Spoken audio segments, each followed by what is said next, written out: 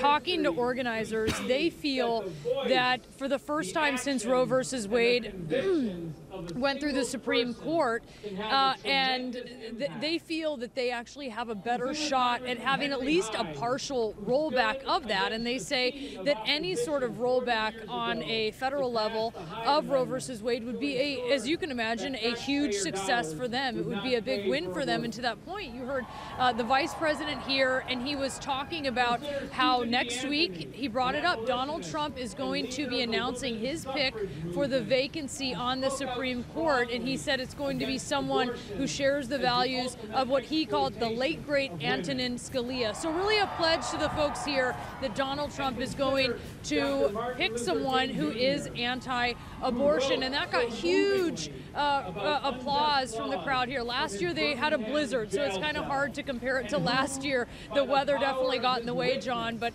just from my vantage point here on the Mall, just to tell you, I'm about right next to the Washington Monument.